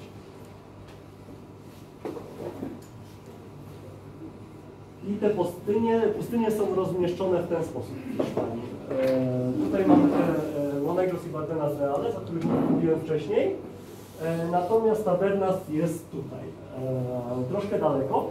I przeglądając internet natrafiłem też na informacje o 3 innych pustyniach, w małych obszarach pustyni, jak Adamilla, Gorafę i Larwa. Znaczy o Gorafę wcześniej wiedziałem, ale na przykład Larwa i Adamilla nie. Nie byłem tam, ale planuję zwiedzić następnym razem. Jeśli chodzi o te pustynie poza Tabernas, poza Bardenas Reales i Monegros, to na przykład w Gorafę właśnie, które jest nazywane pod Granadą to jest i ciutka odrobina Tabernas jest nazywane też Coloraos, czyli te kolorowe skały. I tam był kręcony m.in. serial Black Mirror, Czarne Lustro, jego odcinek z Mirror. Inny odcinek serialu Czarne Lustro był kręcony już raz przy pustyni Tabernas. Ten odcinek to Czarne Muzeum. I co ciekawe, właśnie jak sobie wpiszecie w Google Maps Tabernas Repsol to jest taka nazwa stacji paliw w Hiszpanii, to natraficie na na tą stację, która w filmie została przerobiona na jakiś BRB Connect, a zaraz obok tej stacji jest budynek, w którym mieści się filmowe Czarne Muzeum, tylko jest przerobiony z białego koloru na czarny. Tutaj jest ta stacja paliw i tu gdzieś się znajduje ten budynek. Chwyciłem go niestety na zdjęciu, ponieważ zwiedzając tą stację paliw, pijąc tam kawkę, nie wiedziałem jeszcze, że tam był ten serial Black Mirror. Jeśli chodzi o dostęp właśnie do tej pustyni, to można się zatrzymać albo przy stacji paliw, albo przy jednym z takich westernowych miasteczek, albo przy właśnie miasteczku, które się nazywa Tabernas, gdzie jest taki zameczek na skale, widać z daleka, no takie jakby wrota właśnie do tej pustyni. I ten zameczek widzimy też na kadrze z filmu Camino Ignaciano. Nie polecam, ale fajnie przedstawia to miasteczko Tabernas. Tutaj jest arena byków. Często się zdarza, że w małych hiszpańskich miasteczkach widzimy taki obiekt. W większych miastach zostały poprzerabiane na takie sale koncertowe, na obiekty, w których są różne wydarzenia kulturalne. Mój piesek też znalazł sobie w tym Tabernas miejsce dla siebie. Często w Hiszpanii chodzą takie prace zawodowe dla piesków i na przykład z innymi. Biblioteka w Tabernas, bardzo ładne miasteczko, które dokładnie zostało jeszcze przedstawione w filmie Dolina Głębi, opowiadającym o archeologu, który natrafia tam na świat pełen dinozaurów. Bardzo taki Bajkowy trochę, ale sympatyczny film i dokładnie tak wygląda nawet obecnie główny plac na ulicach. Tutaj jest jakiś pochód ludzi, ja też tam widziałem, trafiłem na karnawał, bo w wielu miasteczkach hiszpańskich są pochody karnawałowe organizowane i to przez tydzień trwają wszystkie te uroczystości. Tam byłem jeszcze. Tutaj wchodzimy do pustyni przez jedną z rambl. Rambla to jest nazwa właśnie wyschniętego takiego koryta rzecznego. To są takie punkty tam jakby, jak to powiedzieć, orientacyjne na tej pustyni, że idziemy albo tą ramblą. I jest tam też trochę wody. Tutaj widzimy taki mały strumyk, ale niewiele. I to jest kadr z filmu, który był tam kręcony, Sergia Cobucciego. Pewnie jeśli oglądasz jakieś spaghetti westerny, czyli tak zwane westerny kręcone w Europie, to natrafiliście na dzieła Sergiego Cobucciego. I ten, który się nazywa Jed i Sonny, jest jednym z najpiękniejszych. Na Filmowym widziałem komentarz, że jest to taki westernowy Bonnie i Clyde. I dużo widziałem takich przeróbek Bonnie i Clyde i żadna nie była tak fajna jak ten film Sergia Cobucciego, gdzie taki grubiański dosyć wyrzutek się spotyka z taką młodą dziewczyną i razem potem zaczynają robić różne tam rzeczy, jakie widzimy w westernach, różne napady i tak dalej. I się zakochują w sobie. Jest to taka historia też trochę podobna, jeśli lubicie kino, przepraszam bardzo, do historii takich innych filmowych par typu Harold i Maude albo Moskowicz, jeśli ktoś oglądał, ulubiony tych filmów. Gra tam aktor Thomas Milan, który zobaczymy jeszcze później. Tutaj jest już trochę taki teren z wodą. Teraz tak, ta pustynia się charakteryzuje też tym, że na przykład widziałem film kiedyś Timbuktu, rozgrywający się na pustyni w Mali. Widziałem, że bohaterowie, żeby uzyskać połączenie telefoniczne, to musieli się wspinać na wyżynę. A w pustyniach hiszpańskich internet działa doskonale, więc można sobie iść i słuchać muzyki ze Spotify czy internetowego radia bez żadnego problemu, czy oglądać filmy w kamperze. Tutaj na takich terenach podobnych do tego był też nakręcony większość filmów Johnny Yuma. Większość tych filmów spaghetti westernów jest kiepska, ale trafiają się różne czasem perełki. Przedstawię i jedne i drugie. Nie będę mówił o takich bardziej znanych filmach, które były kręcone w pustyni Tabernas, bo każdy wie, taką Indiana Jones, Gra o Tron, filmy, jeśli chodzi też o westerny, filmy Sergia Leone, Dobry, zły, brzydki z Clintem Eastwoodem. Bardzo fajne filmy, ale o nich znajdziemy wszędzie informacje, jeśli piszemy sobie w internecie hasło Tabernas. I część tych filmów była kręcona też w takich westernowych miasteczkach, które zostały zbudowane właśnie specjalnie jako scenografia do westernów. Obecnie pełnią taką często funkcję, jak na przykład tutaj u nas nie wiem, miasteczko westernowe w Żorach albo w Mrągowie. Taka atrakcja bardziej dla dzieci, więc nie byłem tam w środku, bilet kosztuje 25 €. Nie opłacało się za bardzo, a w każdym razie jeśli chodzi o kino, to są to obiekty ważne, bo tam było kręcone sceny miejskie w westernach. Jak na przykład tutaj widzimy w filmie Sergia Solimy Biegnij człowieku biegnij. I ten film też bardzo polecam, to jest trylogia o takim nożowniku Cuchillo, też gra go Thomas Milan, który wcześniej grał w filmie Cuchillo. Sergio Solima był takim reżyserem, który kręcił równie piękne filmy jak Sergio Leone, ale właśnie w jego jakoś tak cieniu cały czas się znajdował i nie zdobył aż takiej wielkiej międzynarodowej sławy. Też jest znany reżyserem. Ale całą tą trylogię polecam, jeszcze będziemy widzieć potem każdy z innych jego filmów. Tutaj właśnie przy miasteczku, te miasteczka westernowe są trzy chyba, Texas Hollywood, Fort Bravo i jeszcze jakieś jedno, Oasis chyba się nazywa. To jest natomiast napis przy forcie Bravo. Bardzo fajne jest robienia zdjęć. Tutaj namioty indiańskie przy forcie Bravo. I tutaj film Valdez przybywał. Nie tylko spaghetti westerny, ale też westerny amerykańskie były często na tej pustyni nagrywane. Jak na przykład tutaj film z Bertrand Lancasterem. Widzimy tutaj stronie. I jeśli chodzi o zwiedzanie pustyni, to często są takie znaki, tablice informacyjne ułatwiające nam to. Na przykład widzimy tutaj opis, że ta skała przed nami to jest głowa orła, tak zwana, i kręcono przy niej oczywiście mnóstwo filmów, ale między innymi jak tutaj widać ostatniego Mohikanina z prawej strony, taki niemiecki western, który zaraz zobaczymy kadr. Tu jest ta głowa orła, widoczna z daleka, a tutaj jest film Ostatni Mohikanin. Film Ostatni Mohikanin z 1965 roku, nie polecam go, ale ciekawie się w nim patrzy, jak Brytyjczycy z Francuzami mówią po niemiecku, bo to jest niemiecki film. Ma ciekawe takie doświadczenie western, w którym Brytyjczycy i Francuzy mówią po niemiecku.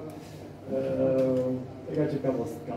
Tutaj kolejny taki obiekt istotny, który się nazywa żółw, La Tortuga. Między innymi właśnie serial, w którym wspomniałem, Mar de Plastico, jest tutaj z niego scena, Gra o Tron. Fajnie jest to wszystko opisane, te najważniejsze obiekty na tych tabliczkach. I tu jest ten żółw.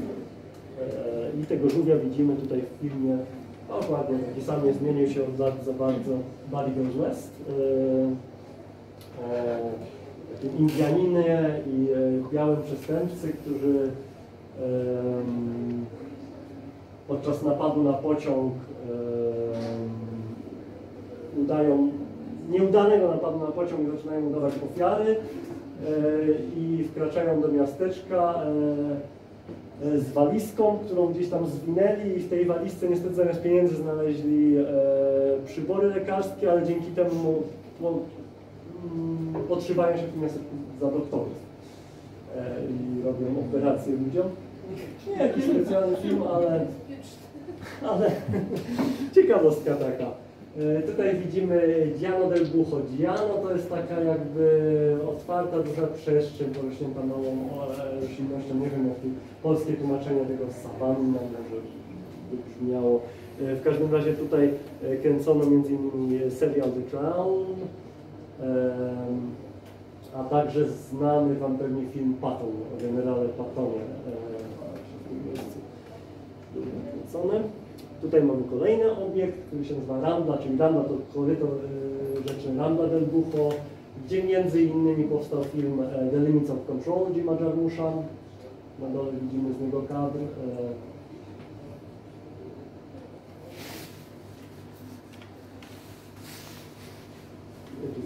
Rambla.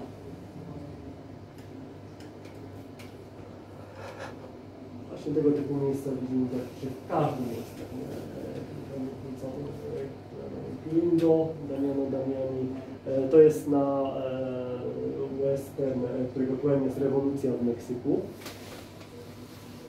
Dużo tych spaghetti westernów właśnie się rozgrywa w takich realiach.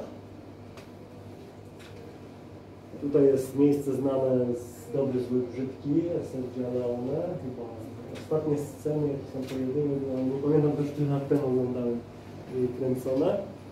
Też między innymi taki inny western, Pistolet dla Ringa.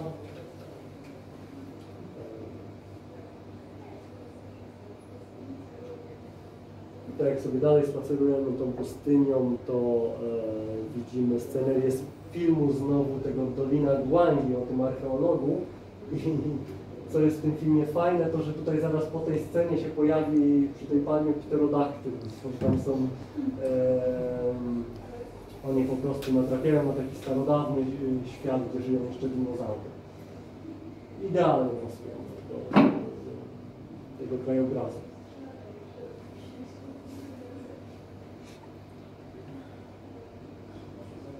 Mamy taki długi dość. Cała pustynia to jest ma około 200 km², czyli taki obszar 20 na 10 km. I przez chyba, nie wiem, 5 km się ciągnie też taki kanion, który sobie można spacerować.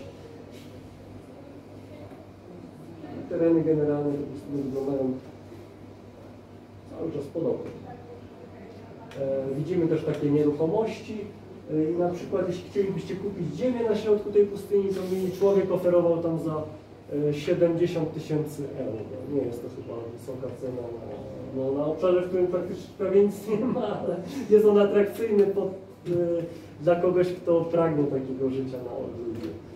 To był dość duży teren, ale to Nie jest posiadłość? Nie, to nie jest ta posiadłość. Nie widziałem jej, tylko mi mówi. Może wygląda nawet jeszcze gorzej, ale to są opuszczone. Tam jest tylko problem, jakbyście chcieli kupić ziemię na przykład z energią nie, bo jest z paneli słonecznej, ale z wodą, bo trzeba ją dostarczyć samochodem. To też tu nie ma za dużo. Oprócz tej pustyni Tabernas, miejsce, w którym kręcono bardzo wielu filmów, to tak zwane El Chorillo. Wielu ludzi o nim nawet nie wie. Zaraz się znajduje między pustynią Tabernas a Almerią. 10 km od Almerii. I tutaj możemy sobie chodzić po takim rozległym terenie i zobaczyć całe scenografie filmowe, które zaraz Wam pokażę. Tu na przykład scena z innego filmu z swoimi, tego mojego ulubionego reżysera westernów, z Tomasem Milanem. Kręcony pojedynek. I część tej strefy jest niestety niedostępna dla ruchu turystycznego, ale tutaj nic nie ma, chyba tu po prostu tylko przewożą jakiś sprzęt, a tam dalej już tą taką ścieżką, co widać w oddali, gdzie są scenografie filmowe, które zaraz zobaczymy, można spokojnie iść. Tak wyglądają te scenografie opuszczone. Spokojnie można wchodzić do środka, jeśli akurat nic tam nie kręcą, bo jak widzieliśmy na wcześniejszym obrazie, na wcześniejszym zdjęciu, znaczy nie widzieliśmy, bo to widać jest daleko, tutaj są ciężarówki ze sprzętem filmowym. To są wielkie przyczepy kempingowe, bo znajdują się ich tam też kilkadziesiąt. Jeśli nie kręcą akurat filmu, to możemy sobie tę scenografię pooglądać. Wygląda to tak.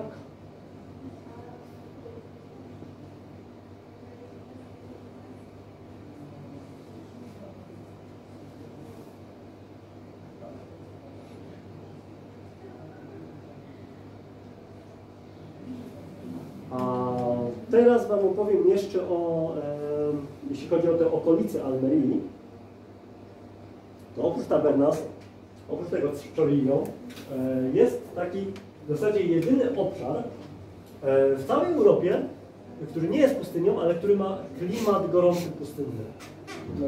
Jest to Park Narodowy Cabo de Gata. I tutaj na terenie tego parku narodowego też rozgrywa się akcja wielu filmów. Na przykład taki western Condor, Johna Guillermina. Jak widzicie, na ekranie filmowym i na zdjęciu wygląda podobnie ta sceneria. To jest plaża Genovesy, bardzo piękna.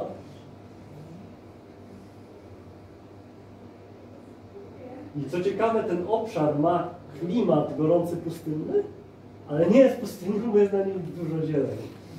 Więc taka tutaj sprzeczność. Ale to tam dużo pada deszczu, czy go nawożą sztucznie, czy jak? Nie wiem w jaki sposób ta zieleń, nie wczytywałem się, znaczy wczytywałem się, tylko oczywiście zapomniałem. W jaki sposób ta zieleń tu się ostała, on jest zaraz przy morzu. Okej. Więc to też inaczej wygląda, może bardziej nawodnione są te grunty. I tutaj widać pistolet Berlinga właśnie przy tych wzgórzach wokół miasteczka San Jose.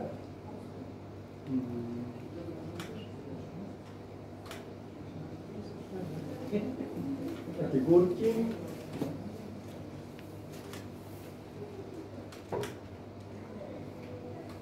Tą górkę, chyba tą właśnie widzimy tutaj w filmie Twarzą w twarz z Sergiem Solinem. Ta scena z tą górką i kawałkiem tutaj budynku Widziałem ją w 5 westernach. To takie same dokładnie ujęcie.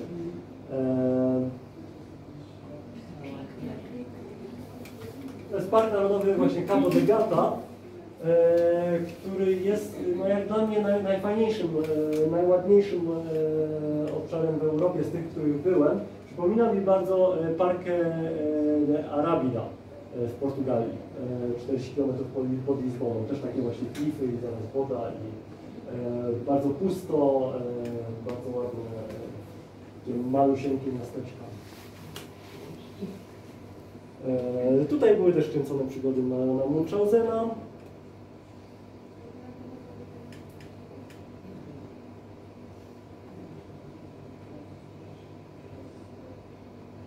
Parking dla kamperów przy miasteczku Las Negras. Z tego parkingu 3 km się idzie na taką plażę tam w tych górach, do której nie ma w ogóle dostępu samochodem. Jest dużo w obrębie tego parku Cabo de Gata, takich właśnie plaż bez dostępu drogowego. Miasteczko Las Negras, knajpka nad wodą. Tutaj droga na tą plażę z parkingu. Klify.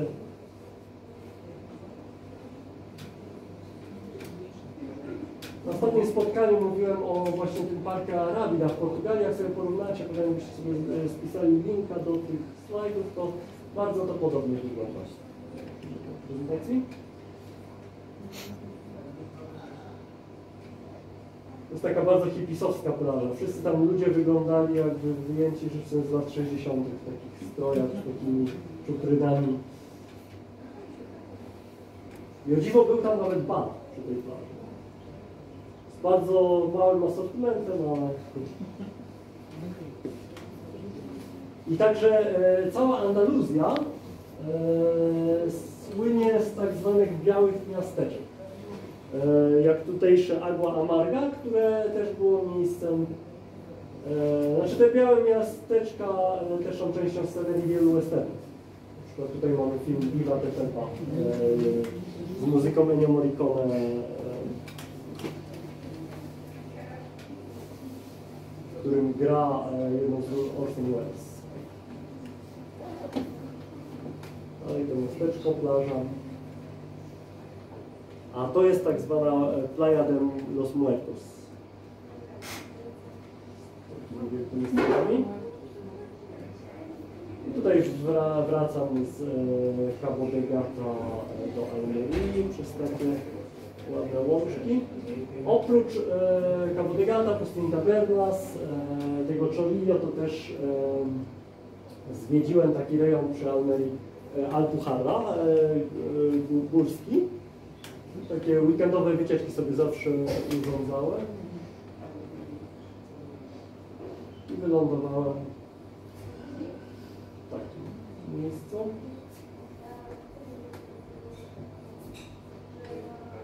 I to jest miasto Canhaya, w rejonie Alpujarra.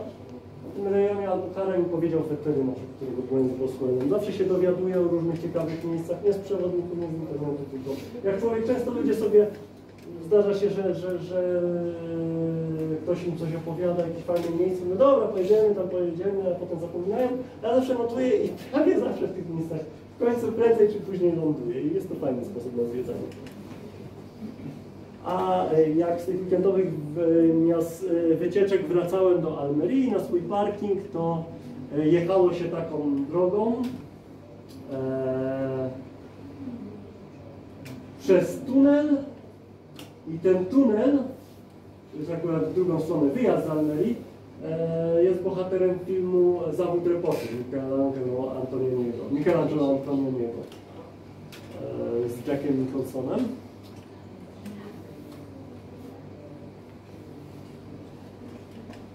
Dalej tutaj chciałem uchwycić w fajnym momencie księżyc. To jest księżyc tam na tymi górami. Nie udało mi się, ale tutaj mam fajne zdjęcie księżyca.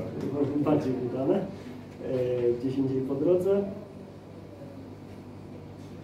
A to zdjęcie to moje osobiście ulubione z całej wycieczki. Nic ciekawego nie przedstawia, ale fajne są kolory. To było w mieście, w jednym z takich białych miasteczek andaluzyjskich. Prado del Rey. I teraz tak, jak było napisane w opisie naszego spotkania, przedstawię Wam pod koniec 20 różnych filmów fabularnych, w których akcja się rozgrywa w kamperach. Pierwszym z nich jest Long Trailer, czyli długa przyczepa. Taka amerykańska fajna komedia, gdzie o dziwo to nie mąż żony, ale żona męża zachęca do kupna przyczepy, bo gdzieś zobaczyła na tej wystawie i chcą tam zamieszkać po ślubie, chcą tam zamieszkać z nim po ślubie i odbyć też tą przyczepą podróż poślubną i w międzyczasie są różne perypetie. Bardzo fajny film, mimo że trochę stary, ale fajnie się to jeszcze ogląda. Z komedii w kamperze dzieje się też akcja filmu Jeremiah Czechwicka, ale był reżyserowany przez, znaczy producentem był John Hughes, taki słynny reżyser komedii, twórca komedii młodzieżowych amerykańskich. I tutaj taka rodzinka przyjeżdża na święta tym oto kamperem. I co ciekawe, ten kamper, który tutaj widzimy, obecnie można go zobaczyć w jakimś miasteczku w Ohio. Został trochę zniszczony przez wandali, ale gdzieś tam stoi sobie. Obiekt z tego filmu. Mamy też takie bardziej mniej znane komedie typu Greg Motola, o takich fanach komiksów i rysownikach, którzy jadą na pokaz komiksu do amerykańskiego miasteczka kamperem. Kamperowa podróż jest też w filmie Kosmiczne Jaja, który pewnie znacie, parodię Gwiezdnych Wojen. Pełni on funkcję statku kosmicznego, w którym się przemieszczają główni bohaterowie. Nie mam oceny, bo ja ten film oglądałem tak dawno, że nie pamiętam, ale był fajny. Jest też film, który zobaczyłem niedawno, Szarże z Billem Murrayem, gdzie Bill Murray ze swoim kolegą nie wiedzą, co zrobić w życiu, więc zaciągają się do wojska i w tym wojsku dostają pod koniec zadanie opiekowania się, znaczy pilnowania specjalnego pojazdu bojowego. Się nazywa Urban Assault Vehicle. I no, jak pilnują ten pojazd, też im się nudzi trochę, więc wsiadają w niego i robią wycieczkę taką małą po Europie. Bardzo fajna rola Billa Murraya, przypominał mi w tym filmie młodego też Jacka Nicholsona.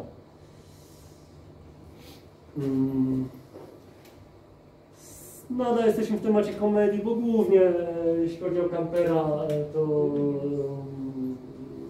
jest to obieg obecnych komediach, bo można dużo żartów, na przykład z wyleżającą się kupą z kibelka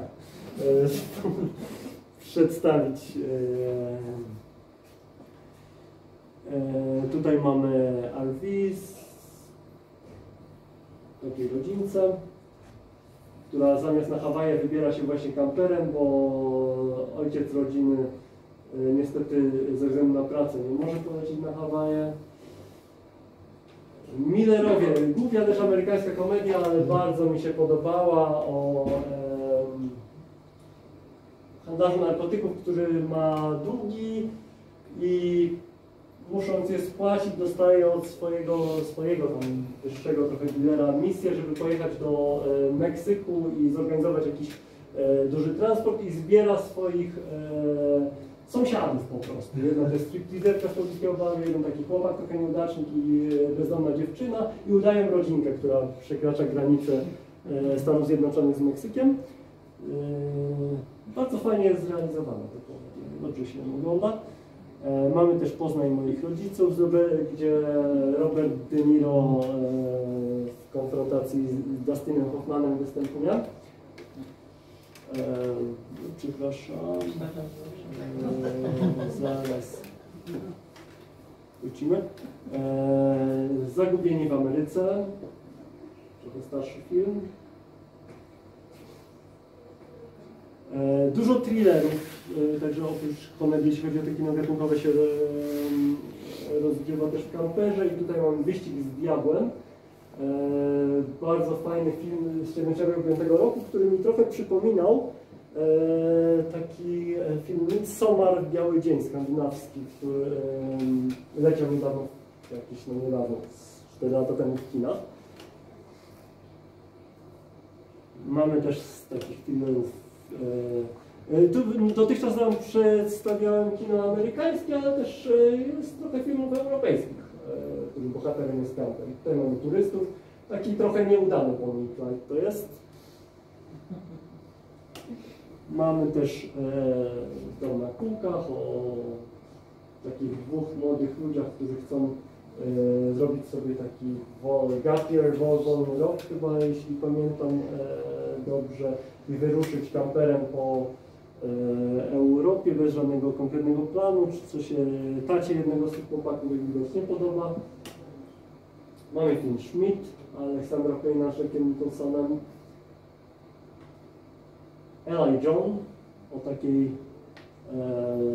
starszej parce, która zaczyna się, która podróżuje, wybiera się w podróż kamperem. Zaczyna się ten film, jeśli dobrze pamiętam, bo widziałem w kinie od piosenki It's Too Late, Carole King, czyli jest za późno, ale no, jak widać w tym filmie nigdy nie jest za późno na różne rzeczy. Film Supernowa o takiej parze, której dwójce gejów, z których jeden jest śmiertelnie chory i wyruszają właśnie w ostatnią taką wycieczkę kamperem też w życiu. Colin Firth. Jedną rolę, a drugą też za nie pamiętam już. Film, który oglądałem kiedyś w samolocie, w takim telewizorku przy siedzeniu. Bardzo mi się spodobał 303. O parce ruszającej podróż kamperem. Mamy też taki trochę niskobudżetowy film Expedition Happiness, dostępny w internecie, o takich młodych hipsterach, którzy sobie kupują kampera, ruszają z psem w Ameryce. Nomadland, pewnie Wam znany, bardzo wysoko ceniony przez krytyków także, ale mi się nie podoba, jak widzicie, wystawiłem ocenę 5 na 10, ponieważ moim zdaniem trochę fałszuje rzeczywistość, ponieważ opowiada o biedzie, a przedstawia ją za pomocą pięknych zdjęć, scenerii i trochę się tutaj taki zgrzyt tworzy w nim. Podobno książka Nomadland jest bardziej skupiona na problemie bezdomności, który tak naprawdę ten film dotyka. Natomiast nieco bardziej właśnie tak rozsądnie jest przedstawiony temat życia w kamperze w filmie dokumentalnym, który znalazłem na YouTubie Without Bound, czyli bez więzi perspektywy życia w drodze. I tutaj jeden z bohaterów właśnie mówi, żeby odróżnić to zjawisko bezdomności życiem w kamperze z wyboru. Ponieważ no, często słyszę na przykład sam jak jakiejś audycji radiowej albo wywiadów w telewizji, że jakiś bogaty człowiek sprzedał dom i mówi potem, no jestem praktycznie teraz bezdomny. No niestety bezdomność wyboru jest czymś innym niż takie mieszkanie do zabawy w kamperze. Nie jest tematem takim do żartów. Mamy też dokumentalny film This is Nowhere, czyli Nigdzie, który jest jednym z filmów, ja go oglądałem na Vimeo. Jest takim typem filmu, jak dla mnie był na przykład Palindromy, nie wiem czy widzieliście Toda Solonca, z którego po wyjściu w kinie, myślę, że ten film jest do niczego, że jest totalnie beznadziejny, a potem zaczęła się nad nim zastanawiać, to okazuje się, że jest to film bardzo dobry. Ten film dokumentalny mówi o kamperowiczach amerykańskich, którzy zawsze zatrzymują się przy Walmartach, czyli tamtejszych takich M1 centrach handlowych, bo zawsze tam jest dostęp do wszystkiego. Zakupy można sobie zrobić, jest woda, jest miejsce do zaparkowania, policja nie goni, nawet mają mapki z Walmartami w całej Ameryce. Całe takie katalogi, po prostu to jest ich przewodnik turystyczny. Oni nigdzie indziej nie ruszają się niż poza ten Walmart. Jeden z bohaterów mówi, że my zwiedziliśmy tu i tam, ale tak więcej niż kilometr od Walmarta nie odchodziliśmy. A przez moment po prostu myślałem, że ten film jest reklamą Walmarta, ale tak naprawdę jest refleksją o amerykańskim konsumpcjonizmie. Warto obejrzeć. Jest też film fabularny, są też filmy fabularne, w których występuje kamper i krytykują też właśnie trochę to amerykańskie życie, między innymi Mała Miss, Little Miss Sunshine i mój ulubiony Captain Fantastic. Reżyser tego filmu, pamiętam, że kiedyś w wywiadzie jakimś powiedział, że on swoich ulubionych filmów zupełnie nie pamięta, o czym one były, jaka tam była fabuła, ale pamięta zawsze emocje, jakie w nich wywoływały. Coś takiego jest właśnie, ja też nie pamiętam dokładnie, co się w tym akurat tak, bo oglądałem go 3 razy, czy 4, ale często też nie pamiętam, co się działo w filmie, ale właśnie jak go odczuwałem, jak go odbierałem i tak samo jest też czasem z podróżami właśnie. Nie pamiętamy czasem miejsc, ale pamiętam, czy czuliśmy się źle, czy dobrze. I jeśli chodzi o oddziaływanie tych emocji na nasze życie, to na przykład tutaj mamy przykład, jak ktoś się zainspirował filmem Captain Fantastic i sobie zrobił takie schronisko Captain Fantastic. W skale to było w tym rejonie Torino ze scenografiami filmowymi przy Almeri, ale to nie była żadna scenografia filmowa, tylko po prostu jakiś tutaj człowiek sobie żył przynajmniej przez jakiś czas zainspirowany filmem Captain Fantastic. I to by było na tyle, jeśli chodzi o linka do prezentacji, to jest on tutaj, możecie sobie spisać, tam będzie prezentacja z tego spotkania i z poprzedniego mojego, tu są dane kontaktowe, jeśli ktoś chciał się o coś zapytać.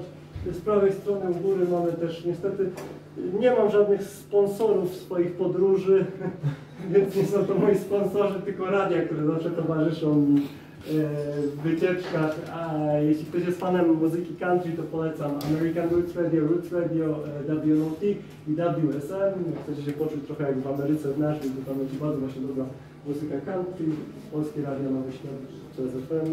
Mówię, nie lubię jak po prawej stronie nic nie ma w połowie ekranu, więc zamieściłem tutaj loga stacji radiowych, które polecam. I tu jeszcze pan, którego robię przeglądy auta, prosił mnie, żeby udostępnić zbiórkę na operację oczu jego wnuczka. Nie mam wielkich zasięgów w social mediach, więc tutaj zostawiłem linka, może ktoś. Tam brakuje, widać 120 000 złotych, tyle pewnie niewiele, niedługo będzie napełnienie baku w samochodzie pewnie kosztować, więc jednorazową wpłatą możecie pewnie ten brak zlikwidować, ale z mojego doświadczenia, po tym jak zbierałem na operację Boswella, wiem, że nawet minimalne wkłady typu złotówka 5 zł to bardzo są pomocne, więc jakby ktoś tam miał jakieś zupełne grosze, to polecam płacić. No i to wszystko, o czym miałem powiedzieć, a jeśli mielibyście jakieś pytania a propos, nie wiem, Hiszpanii, życia w kamperze, pracy za granicą, czegokolwiek, to możecie mnie spytać.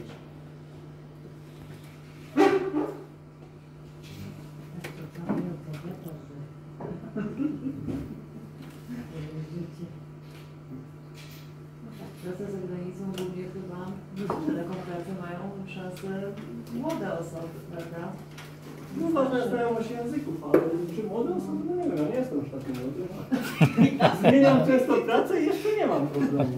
Raczej chyba większość młodych się decyduje na tego typu. 2 lata temu 3 razy w ciągu roku zmieniałem pracę. Jakoś to się udało. Coraz jest ciężej. Ale byłeś bardzo młody, jak zacząłeś. Ile ty masz teraz 37, 6? No jakoś tak. 37. 36. Więc lata szybko mijają, ale jeszcze jak się coś chce, to się da zrobić. Bez względu na wiek. No właśnie. Ale zauważyłeś duży postęp w hiszpańskim swoim przez ostatni tam rok, dwa, czy nie? Nie, bo do nauki tego języka kompletnie się nie przekładam, jak powiedziałem, ja tam lubię w Hiszpanii tylko te tosty. Jeszcze pogodę i swoją pracę, bo testuję gry komputerowe, jest to bardzo fajna praca, dlatego się nie ruszam stamtąd, bo jednak pracę spędzamy 8 godzin dnia, więc...